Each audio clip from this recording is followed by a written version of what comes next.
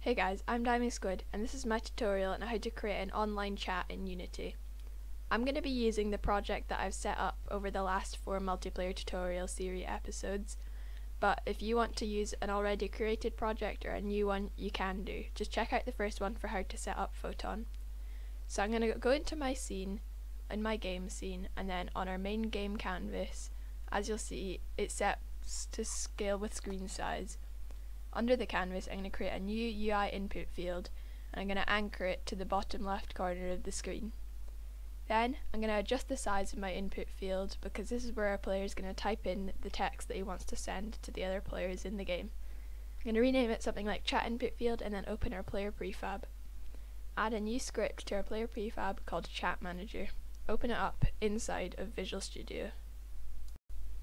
Inside of the script to start, we're going to want to declare using unityengine.ui so that we can access all our UI game objects. And then I'm going to start creating variables. So I'm going to create a public photon view and call it photon view with a lowercase, and then a public game object called bubble speech object. This is going to be for our actual speech bubble sprite.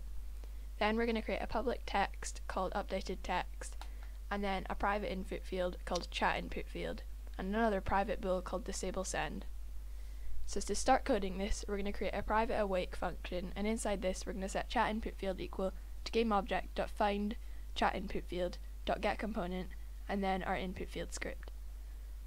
Then inside of a private update function, I'm going to type an if statement stating if photon view.isMine, and then we're going to type another if statement inside this called if disable send and chat input field.isFocused. In other words, we're inside our chat input field, and then here we're going to set what key we want to press to actually enter the code. So I'm going to use something like our slash key. You could use the enter key or whatever you want. And then underneath this we're going to create a new punRPC, and then under this private void send message, and then input a string and a message.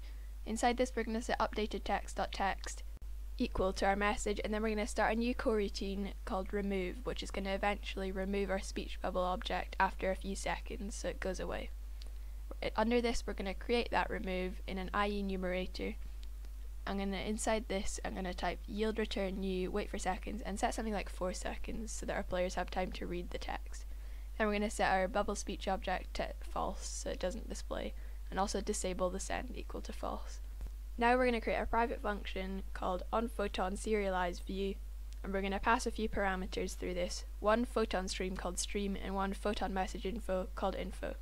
Inside this private function we're going to create an if statement stating if stream.isWriting, and then inside this we're going to type stream send next, and then we're going to set our bubble speech object to active so it displays.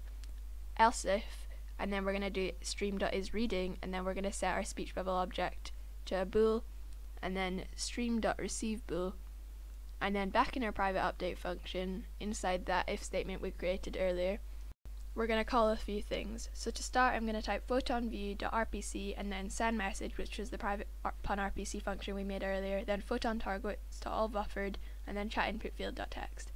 Then I'm going to set our bubble speech object to active, and then our chat input field.text equal to blank. Also set disable send equal to true. Save this and head back to Unity, where you want to drag your player prefab into the scene and then drag our player prefab into the photon view section, and then we want to start creating our bubble speech object. Quickly before this though, add another observed component to our photon view script and drag our chat manager script into this. Then apply all these changes to our prefab player. Now, under our player game object and our world space canvas, I'm going to create a new UI object, and it's going to be an image. Scale it right down to size because our canvas is world space, so we need it to be just the same size as our player. And then move it to sit above your player. I've already created a speech bubble sprite, but you can create one or download one from the internet. Make sure this sits right above your player. And then create a new UI text object as a child of our speech bubble image. Adjust the text so that it fits within the speech bubble because we don't want our player typing things that go outside of it. And then, as always, adjust the font until you're happy with how it looks and the size and colour. Once you're happy, we're going to go back to our player game object, and then we're going to apply all the overrides, and then make sure to drag our image and our text into the right fields on the chat manager script. Then set your image to inactive because we enable it through script, and also delete the player prefab from the scene.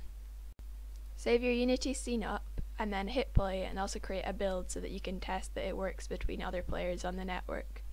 And as you'll see, I've got 2 players in the game, and if I type something in our input field and hit our / key, which is what I set as the enter key, it'll display on both players' screens and destroy after 4 seconds, and it works the other way around as well. I might change my enter key to something like a control key such as shift or enter, because as you can see the / shows up when we type the message. That's the end of this video. I hope you've got a working chat button. If you don't, make sure to leave a comment below and don't forget to subscribe for more. Thank you for all the positive support and feedback so far. I'm in the middle of creating a Discord server so that you can ask for help and suggest videos. If you'd also like to check out my Patreon, the link will be in the description. Thanks for watching, guys.